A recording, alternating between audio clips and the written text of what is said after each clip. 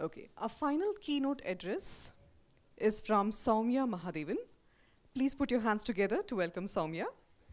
Sowmya Mahadevan is the co-founder and chief operating officer of Exeter Pre-Media Services, an e-publishing company which provides high technology services and media support solutions to leading professional and scholarly publishers across the world. Sowmya completed her undergrad in E&C from Sri Venkateshwara College and received several accolades during her college years as well, Best Student Award, Outstanding Award, and lots more. She then went on to do her master's in electrical engineering at Carnegie Mellon on full research scholarship. After completion of her master's, Sowmya joined Tech Tools, a Dallas-based startup, and worked with them as a software engineer. And in 2006, she moved to India to establish an Indian office for Tech Tools. She started up the Chennai operations from scratch, including setting up the office, hiring the team, training them. And in 2010, Tech Tools was acquired by SolarWinds, an Austin, USA-based company. And with that acquisition came the opportunity for rapid expansion for the Indian subsidiary. Sowmya successfully grew the Indian operation of SolarWinds from 20 to 120 employees. In 2016, she joined the Exeter Pre-Media Services as the COO, where she's currently spearheading the transition of the company from a traditional services company to a world-class SaaS publishing platform company. It's such a great introduction, Sowmya. We are so happy to see you here, and over to you. It's wonderful to be here, and thank you so much for the opportunity. I'm the closing keynote speaker, so it falls on my head to keep up the energy and make you guys not want to rush out the door and get back home. So I'm going to talk a little bit about Agile delivery to deliver agility. So let's talk about the elephant in the room here, shall we? Agile means a lot of things to a lot of people. My background is I'm an entrepreneur. I've been running businesses or pseudo businesses and so on to speak. Agile means a lot of things to a lot of people. And I think it's probably the most used, overused, abused word in the business context. If you don't have Agile in your presentation doesn't count. So I had to put it in here, right? And if you're making a business presentation, you better talk about business agility. What does Agile mean, right? So if you ask different people will say different things. Just like the 6 blind men here who are coming up with various impressions of what Agile means. You ask an engineer, they'll say, hey, we've got to do it in an Agile way, man. I mean, otherwise, good quality product and all won't come, okay? You have to do it in an Agile way. An Agile coach will say, yeah, engage my services, otherwise your team is not having the right culture, you got to get it all done. The finance guy sitting over there is saying, hello, give me a budget, yeah? How much money is actually you guys are going to need to finish up the project, right? And the guy on top is saying, okay, tell me when exactly the product is actually going to come out. So Agile means a lot of things to a lot of people. What exactly is Agile? I think we spend a lot of time talking about what Agile is, but I think a good way of understanding what Agile is to look at what Agile is not. If you're doing the same thing over and over again, without learning from your experiences, without improving, you are not Agile. Very simple. Okay, so that's a very simplistic view of what agility means. So you can be very strong, but without agility, you're just mere mass. As a company, as a person, as an organization, as a team, what you want to be is like the elephant. This elephant, which is humongous, strong, but at the same time extremely agile. And it is capable of swimming, it is capable of running fast, it's capable of doing a lot of things. But let's get back to this. So why be agile? See, I'm a business owner. Okay, I run a business. At the end of the day, why should I worry about being agile as a business? It's nice to have it as a good, the in thing to do and all that, but why really be agile? And I get the textbook definition. What does agile give you? Sure, you're more adaptable, more flexible. You're not worried about change. These are all the, the textbook things that you hear. You're not worried about change. Requirements can change during the life cycle. It's not a big deal. You're not, your team members may change. It's not a big deal. You're sort of tuned to deal with change. You're more adaptable, more flexible. So that's what agility gives you. You're more in sync with what the customers want because you're not in the traditional waterfall model. You built everything and then shipped it all the way at the end of that 6-month life cycle only to figure out it was not what the customer wanted. But here you're more in sync, right? That's what agility gives you. True. You're more predictable. For that particular next feature, how many people would be required, what is the budget, etc. So you're a little bit more predictable about what exactly is required. Fair enough. You're able to provide a better quality output because quicker testing, faster, more continuous testing, more continuous validation of whether what we are putting in is actually what is required, etc., etc. So you are, all of this is what agility is supposed to give you.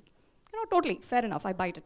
For me, I break down agility as, it's a huge problem, but I can take it one step at a time. This can apply to a software, it can apply to business problem, it can apply to your life problem. What agility gives you is, it can be this really humongous burger, you are able to take it one bite at a time, most importantly, without getting a stomach upset. That's what agility gives you, right? It gives you that ability to break down problems step by step, see if you are headed the right direction, and make course corrections along the way. Now, we want to be agile as organizations, as people, because we don't want to just survive. Especially as an organization, we want to thrive. We want to grow, right? It's not just enough if we are in status quo. What was yesterday, we don't want it to be like that, because that's the whole core concept of agility. There is this continuous improvement aspect that comes in.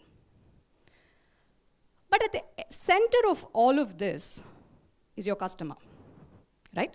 If you're an organization, it's the customer of the organization. If you're a team member, it could be the person that you're interacting with, the person to whom you're delivering the product to, right? Your next step. So the core of all of this, of your survival, of your thriving as a human being, exists the customer. You exist because the customer exists. You grow when your customer grows. And you thrive when your customer thrives. So that is a central theme that I feel should be brought back into all agility discussions. So how agile is my customer? Is that something that we think about? Is that something that we pay a lot of attention to? A lot of agile conversations are around how most agile can I be in delivering my product? Do we really pay attention to how agile is my customer? And in here, replace customer with anybody. If you're an individual, your customer, or if you're a parent, your customer could be your child here. So just replace that word customer with whoever it is that you're dealing with. Do we think about how prepared for change is your customer? How are they tracking the changes that are coming their way, right? Because most software development, you get the requirements. The customer tells you what they want. Who's looking at, are you paying attention to how adaptable they are? This is a wonderful quote that I really like by Wayne Gretzky, who's a famous Canadian ice hockey player. I skate to where the puck is going to be. That's how he became the great ice hockey player, not where it has been, right? So agility teaches us to skate to where your customer wants to go. But who is going to help the customer imagine where they need to go, right? So can you be a change agent here? Can you actually wear that hat and say, hey, Mr. Customer, that's where you need to skate to, and become a partner in this whole conversation, right? So what does deliver agility really mean? You reimagine your value proposition. What are you giving to your customer? You empower your customers to delight their customers. So you're kind of preparing your customers to embrace and adapt change. Now, if you're all agility coaches, that's what you're doing. That's your business. So that's not what I'm referring to here. But this is sort of like embracing what changes your customers really are going through. There's this term, right, in SaaS business, customer lifetime, any business, customer lifetime value, because at the end of the day, a business exists, you need to get revenue. How much revenue are you able to get from your customer? How long are they your customer? That's the total customer lifetime value for the customer. Now, if you continuously keep evolving with them, giving them continuous value, your customer is going to stay with you for life. Revenue continues to go up. It looks like this. Customer lifetime value is infinity. Let me tell you a small story here. So we're back in 2004 when I first started my first business. I moved back from the US and tried to recruit a few people and started our business and all that. And we were in some small house in Mylapore, out of that shop. So I had a girl called Deepa who was given to me by the manpower agency. Her job was very simple. Sweep and mop the floors twice a day, right? Very important person in the office, by the way. And ensure that the office is locked and whatever, the janitorial services. It was given to me by the manpower agency. Now, prior to her coming on board, there were a bunch of other people who would come, do the basics, won't show up, etc. And this one was very different. So she did this work for a few times, and then she came up to me and said, "Ma'am, I see that there's a lot more work that you need a lot more help. Okay, what if I brought snacks for your employees? What if I did that? What if I did that, right?" And over a period of time, and I said, "Yeah, you know what, this sounds really good, Deepa, why don't you go for it?" So she quit that job, she started her own business. So from sweeping the floor, she went on to giving employees snacks. She would take an initiative, such initiatives like if it was raining outside, she would bring extra umbrellas for our employees. So much that she became such an integral part, and having an office in a house kind of a situation, you run into electrical issues, plumbing issues, water leakage issues, all kinds of stuff. So where does that sort of an initiative come from, right? So this was not part of the mandate that I had given to her. So what ended up happening is, she was not just looking for opportunities. She started owning my business as her business, my growth as her growth, right?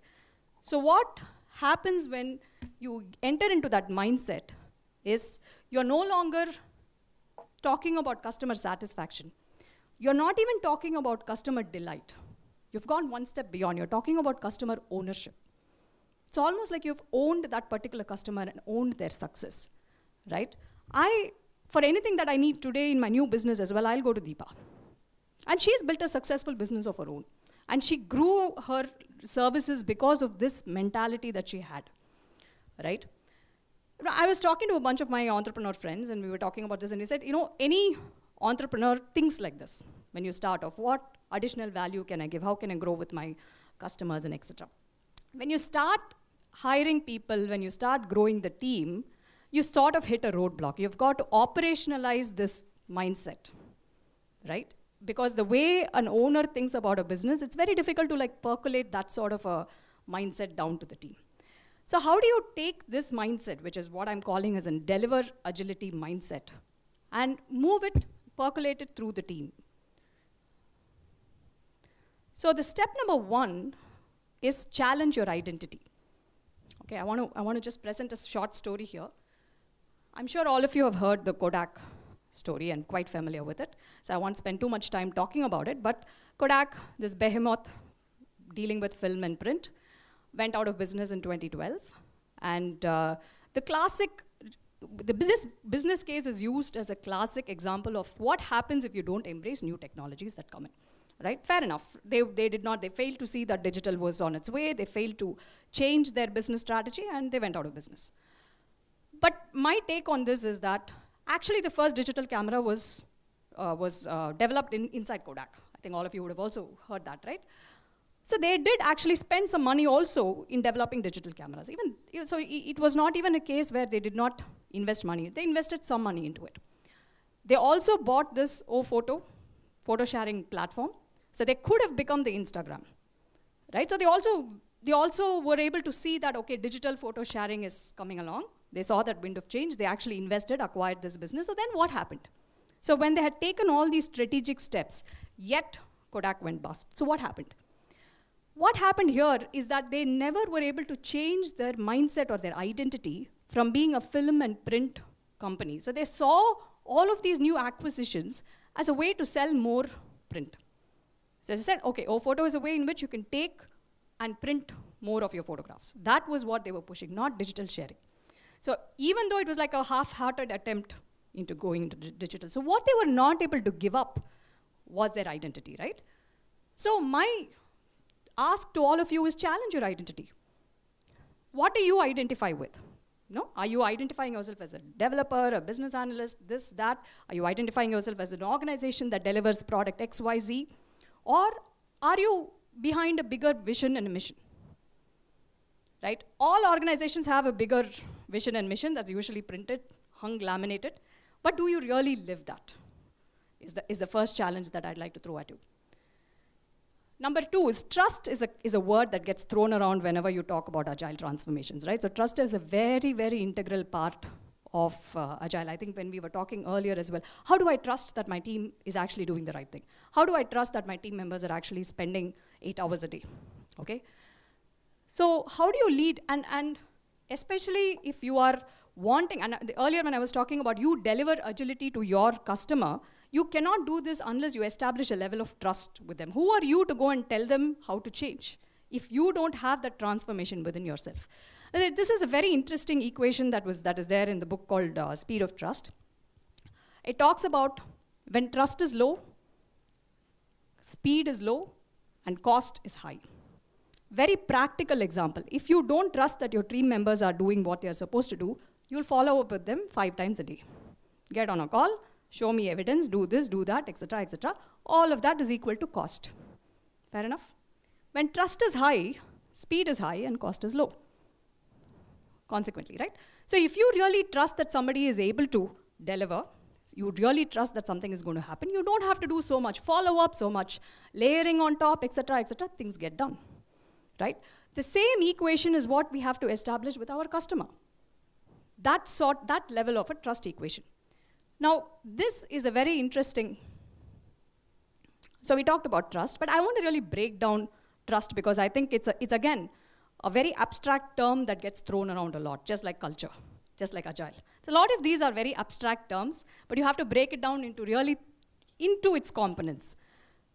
Trust has 2 components, character and competence. This is where things come from. Character has integrity and intent. What does that mean? I trust a person because I think he's honest, right? I trust him because I know that he's going to do the right thing. So there is intent and there is honesty that falls under the character side. Competence, I know that he's got the skills required to do the work. And number 2, I know that he is going to use the skills to be able to deliver the results, right? So these are the verbs below. So when there is a lack of trust, it could be because of one of the other. You may not trust something or somebody or some organization or whatever because of a lack of the character side or because of a lack on the competence side. It is very important to distinguish what it is, right? A very high trust on the character side, but still with a very low competence, is usually the dangerous one that doesn't bubble up. Because you really like the person. I really think he's very honest. He's trying really hard. Let me, stay with it for much longer. That's the one that usually gets missed out. Now, how does this translate into an organization? Say, I was talking about earlier about how do you help your customers transform. If I want to help my customers transform, fundamentally, do they trust me? Is a very important question. Across all your organization, across all the touch points that you have with your customer, do your people do what they say, and do meet their word? And do they deliver high quality output to the customers? That's a very, very important thing. So establishing trust is a very key component of agility. Now, when you have gone into that level of trust, you become a part of your customer. You become a partner. The vendor, partner, all of these are again terms that are used, but you really become an integral part of your customer, so much that they are also now invested in your growth. So just to share an example, a few years back, one of our largest customers, we were running into some scalability problems with them. So one of the projects was on Red. Had a lot of issues. Everybody in the office was on it and trying our level best, etc. Now, the level of trust, because of all the past projects we had executed with them, the leadership called me and said, Sowmya, you've helped us save a lot of money. And that came because we had constantly been delivering projects and things to save them money. I said, we've already saved us a lot of money. I have extra budget left aside. Can I allocate more money to this particular project if you want to, if that's going to help you turn it green? We didn't take the additional money, but I thought that was like a great level of trust that the customer had. They didn't come to us and say, I'm going to pull out this project, I'm going to do this, I'm going to do that. They were willing to co-solve that problem along with us. They were willing to cooperate and solve that problem along with us. Step number 3 is widen your scope, right? What are you actually looking for? Look left, look right, above, below, what exactly are you looking at, right? And here I think AWS is a great example again, and Amazon started off as an e-commerce company. Now, AWS is the most profitable wing of theirs, and it's really transformed their company. So if you're not willing to look left, right, up and down, you're again stuck in the same spot. So it's very important for you to embrace agility. Who are now an agile partner, I'm assuming all of us have already learned how to become agile. Start delivering agile products and agile services to your customer. You make the transition to becoming an agility partner right now, because you're helping your customers become more agile and this becomes a very symbiotic relationship that's going on over here. You are delivering agility, you're co-creating solutions with your customer, and your customer is now transformed into becoming an agile customer. Let's talk a little bit about scaling culture, because I think culture is the other abstract word that gets thrown around. In my mind, I think culture is this amorphous cloud that's out there. You have to break it down into something that's tangible. But everybody who talks about culture says, oh, this is the way we do things, this is my culture, but really what is it? Okay, so that's a very abstract concept that I feel like has to really be broken down if you want to continue to deliver agility to your customers and continue to grow and continue to evolve with them. So there is this concept called freedom within a framework. I don't know how many of you have heard that. But in Agile, we talk a lot about the teams making the decisions and being free to, thinking and self, collaborating and self-organizing teams and all of that. But there needs a framework around that, right? Because without the framework, the freedom is just chaos. There has to be a framework around it. And especially in an Indian context. And the reason I'll tell you why is very interesting, because our schooling system, the way we have been brought up, is all around frameworks. Do you agree? I'll give you an example. I have 2 sons. My older son goes to a CBSE school. My younger son goes to a Montessori school. My older son, if I tell him to study from, he's got an exam from page number 9 to page number 25. If I ask him a question from page number 26, he'll tell, Amma, that is not part of the portions. Do not ask me that question. So very nicely boxed, only 9 to 24 for the exam. My younger son from a Montessori environment is much more, doesn't even have a textbook.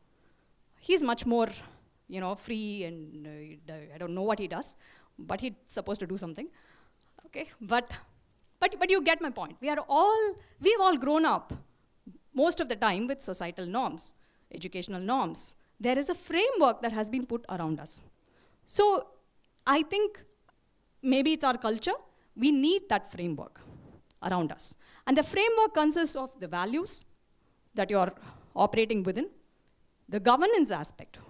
We earlier talked about what is this rules of engagement that the team wants to engage in. Very important to keep that.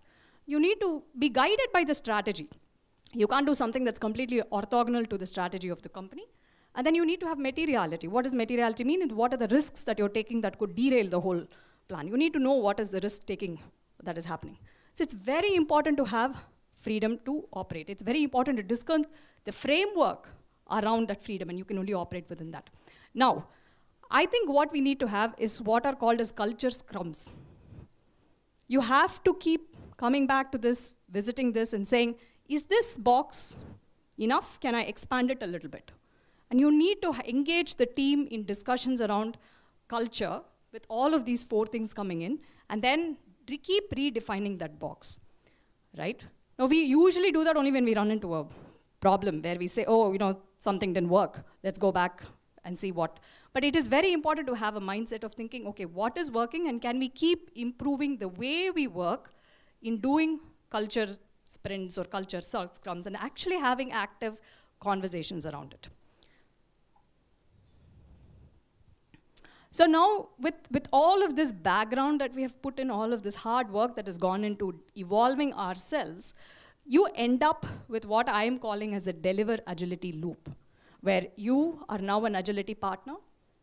Your customer has now transformed into an agile customer who's delivering continuous value to his customer.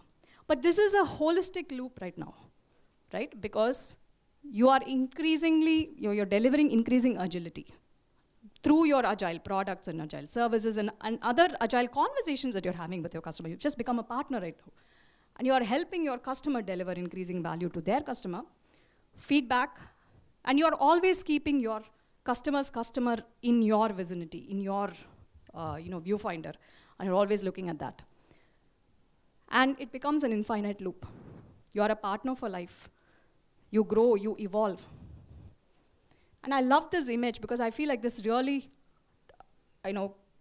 shows what I'm talking about and what the concept that I wanted to get out is if you are drawing your customer's journey, if you're interested in making sure that they are successful, they in turn will make sure that you're successful. They are crafting your success story. So this becomes this amazing loop that continues forever. And while I'm presenting this in the context of an organization, you can take this in the context of any relationship. Perhaps today when you go back home, talk to your spouse and talk about how you can make her or him be more successful. In turn, they will make sure that you become successful. All right? Thank you so much for the opportunity. Thank you for breaking down the concepts of agility, trust, culture, and introducing us to some amazing frameworks around freedom to operate, ideas about agility partner, customer ownership. I think that was an amazing keynote speech. So thank you for the closing keynote and amazing day one. We would like to actually give you a token of gratitude. I request Srijit to please come and hand over the certificate. I think that's an amazing background to have this picture.